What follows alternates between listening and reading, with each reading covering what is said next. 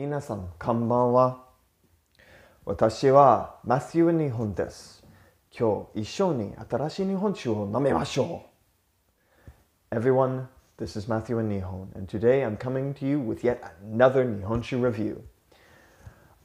Before we get started, however, I would like to issue a correction and an apology.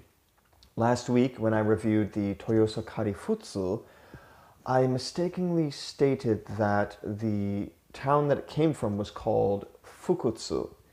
That was a mistake, and I wish to offer a huge apology to both my viewers and the people of the town of Suyazaki, the actual town in which Toyomura Shuzo can be found. Yeah, I mean, to everyone, all I can say at this moment is "Hontou ni tomo sumimasen." Please forgive me. And I will endeavor to do better in the future. I guess that brings me to the next point. I actually got a couple of comments about my shirt. A few people wondering why I keep wearing the same one. Well, I promise you I am washing it. It's just sort of become my uniform. Early in my studies, one of the Japanese teachers in my class saw me wearing the shirt and gave me the nickname the Pineapple Man. And I don't know, it just sort of seemed like a good uniform for these videos, so I started to use it. But with that aside, let's get started. Someone had requested a double feature tonight. Unfortunately, I do not have the time, money, or ability to do that this week. It's been a very stressful week. But next week I may have some time, so be prepared for the possibility of a double feature.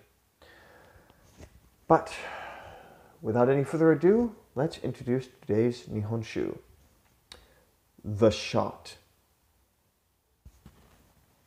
The Shot comes from a company that some of you might actually know. The Sakagura is called Gekkeikan, and they are actually one of the biggest distributors of Nihonshu in America.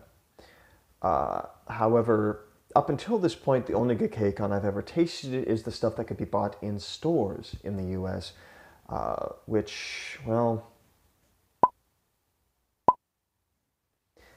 was not my favorite. The bottle that I just showed you was nasty. I could not stand the taste. I could not stand anything about it in any significant way. Well, actually, I guess the only significance is in how much I disliked it. But, obviously, since I've started working on Nihonshu, learning about it, and drinking it, I've been surprised, as we saw last week. So, I'm going to give this one a try. Now, as I stated, this comes from the Sakagura Gekkeikan. And Gekkeikan is a Sakagura that can be found in Fushimi, Kyoto. It was actually founded in the year 1637 by a man named Jiemon Okura.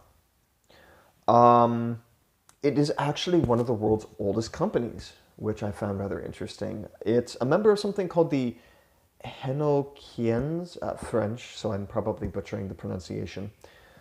But the Nihonshu is an association of companies that have managed to remain operating and remain family operated or family owned for 200 or more years, which I did not expect. I mean, I guess I shouldn't be surprised. I mean, Japan has a lot of culture and a lot of history, and Gekkeikan is apparently part of that history. So, with that aside, let's get started on talking about The Shot. Now, The Shot is apparently a daiginjo, or approaching daiginjo. It is a very high polish on the rice. I do not have specifics on how polished it is, but I can tell you that it has fermented to about 15–16%. On the sweet to dry scale, it seems to be around a 0. And apparently there is actually a rich and light scale here that I don't know a lot about. I will look into it and give you more information in the future. But this is a lightish Nihonshu. And of course, I would not do a review without a food pairing. So today we're eating kakiage, koroke, anago, sushi, and menachi meguro, a form of big-eyed tuna sashimi, and kimchi, of course. And now it's time to begin the pour. Now, because this is a daiginjo, or ginjo, it's important that it be served cold. The problem is that if you were to take a high-quality Nihonshu, like any kind of ginjo or daiginjo, for the most part, usually, if you heat it up, it loses some of the flavor. It loses the subtlety and complexity of the drink. Meanwhile, the inverse is actually true for futsu, where because it's low quality, they heat it up specifically to cover up those flaws and make it more enjoyable to drink. Now, that is not an absolute for all futsus, as we saw last week, but generally speaking, that is the case. So, let's open.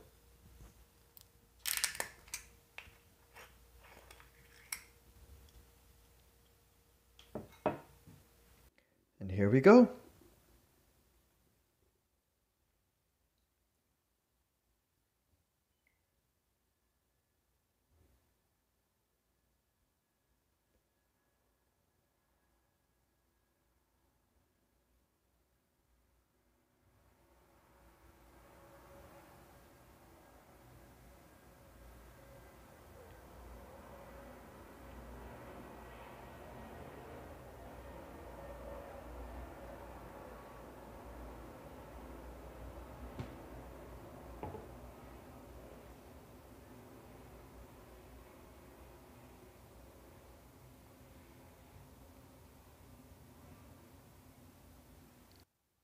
And now we come to my favorite part,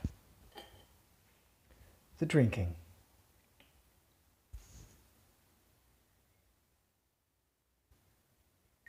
It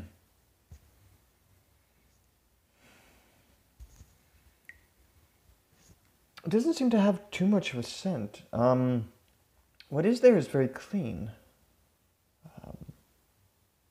Almost like grass, like freshly washed grass.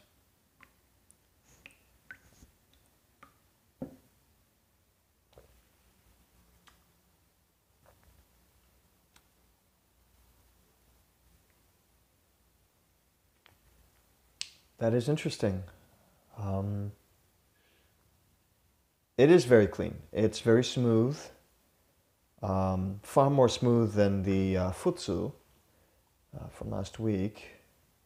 Far more clean tasting. The futsu last week was pretty smooth. It's got...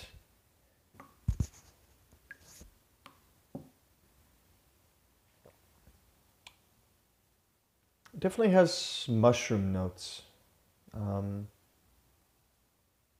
Very herbal quality to it.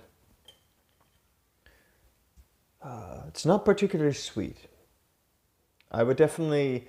It's actually kind of like right in the middle. It's a little tangy. Has just a little bit of a spicy edge to it, but it's all in all very refreshing, which is surprising. So I think I'm going to go ahead and start with the sashimi today. I think this is one where, well, usually you want to start with the cleaner flavors first. If you go too sweet too fast, you contaminate the rest of the taste.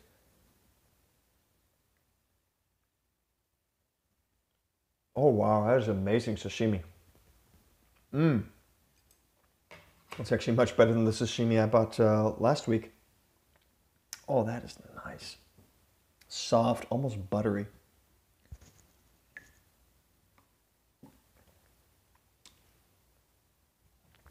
Speaking of which, when paired with the Nihonshu, it has a kind of a buttery flavor to it.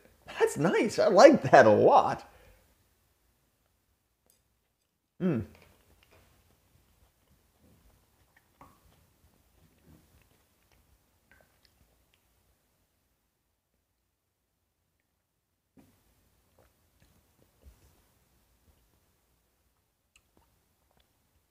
Yeah, I think that is the best comparison to make there. It gives it kind of a buttery side. It's not strong. It's just enough to kind of allow the flavors to interact, to get or play together in interesting ways. I am really liking this. I'm liking this a lot. And next, let's try the anago, the eel sushi. I have a feeling this is going to be on the sweeter side. So,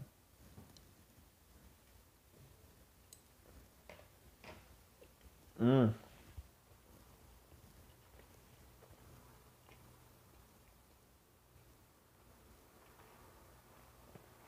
Mm. I really like that sushi.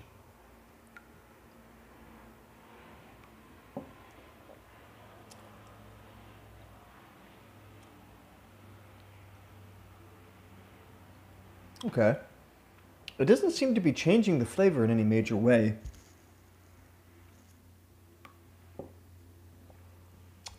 It's almost like the Inago and the Nihonshu just kind of slide right past each other. I'm going to try one more time. Just to see if there's anything particular that stands out.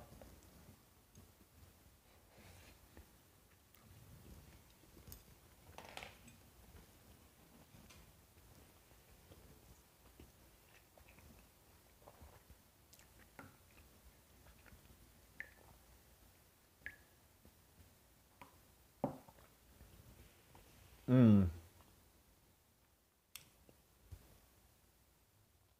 Again, I guess there's a hint of that buttery flavor that comes to mind. A little more subtle, but part of it I think is because the sauces on the sushi are already kind of sweet. So that buttery flavor just kind of mixes with them and it just rounds it out just a little bit more. That's not bad. Not bad. I like that. And why don't we try the kimchi?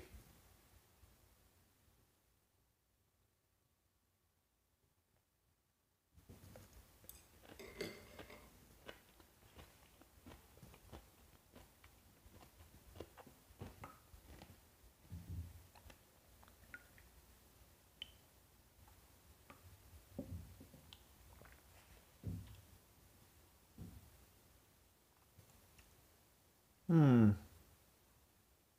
Again, about the same effect. Nothing particularly stand out. It does seem to blend a little bit more with the flavor of the kimchi. It reduces the spiciness of the kimchi, and it gives it a bit more of a sweet, subtly sweet flavor. Um, okay, that's not bad. I think part of the nature of this Nihonshu being sort of right in the middle, as it is, the effects that it has when paired with food are more subtle. Still good, but subtle. Let's go for the kroke now.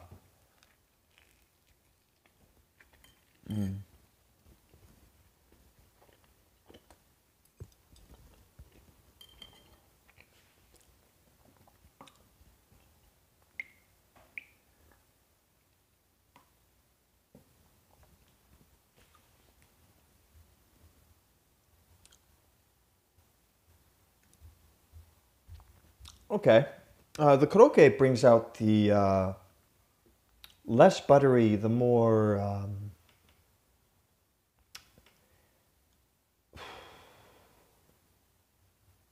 herbal notes of the Nihonshu, really.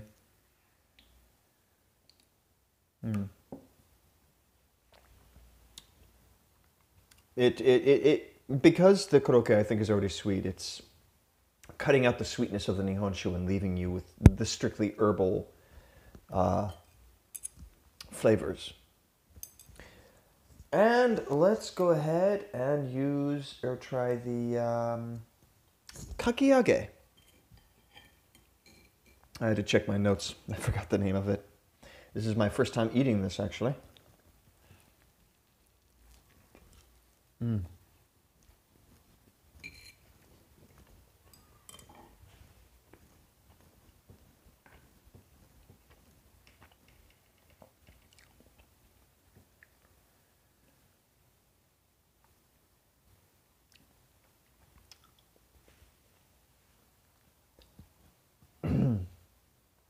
Yeah, I think it's about the same. Because the kakiage is more oily, kind of that deep fried flavor. It again kind of negates the sweetness of the Nihonshu and leaves you with strictly the drier, more herbal side of it. But it's not. It's really not bad. It kind of depends on what you're in the mood for. I guess this is a nice kind of Nihonshu that can kind of work right in the middle. You can have it with whatever you're eating, and you'll get an interesting experience. Personally, I think I prefer this. I prefer pairing this with drier foods like the sushi and the sashimi, or and the kimchi, rather than with the deep fried. But it was quite interesting. It was quite interesting. But I guess that brings us to the end of this review. So, another moment when I check my notes, I want to make sure that I'm thanking people because I do wind up asking for help a lot of the time. I can speak Japanese, or I can speak Japanese, and I can read a bit, but my kanji is still lacking. So a lot of the time, whenever I prepare one of these reviews, I need to ask some people to help translate and make sure my information is correct. So I would like to personally thank Maya-san, Yuki, and another Maya, actually, Anna, Midori, and I would also like to make sure I thank each and every one of you, my viewers. I appreciate your support. I appreciate your patience as I kind of figure out the kinks and work out the shooting methods for these reviews and hopefully start to improve my quality. And I really, well, hope to talk to you again the next time. So, until next week, please remember, always be willing to go beyond the horizon and always be willing to try new things. Also, in times like this, don't give up. However bad things might get, there's still the possibility of something new on the other side. So, take care, everyone. 皆さん、気をつけてください。じゃあまた。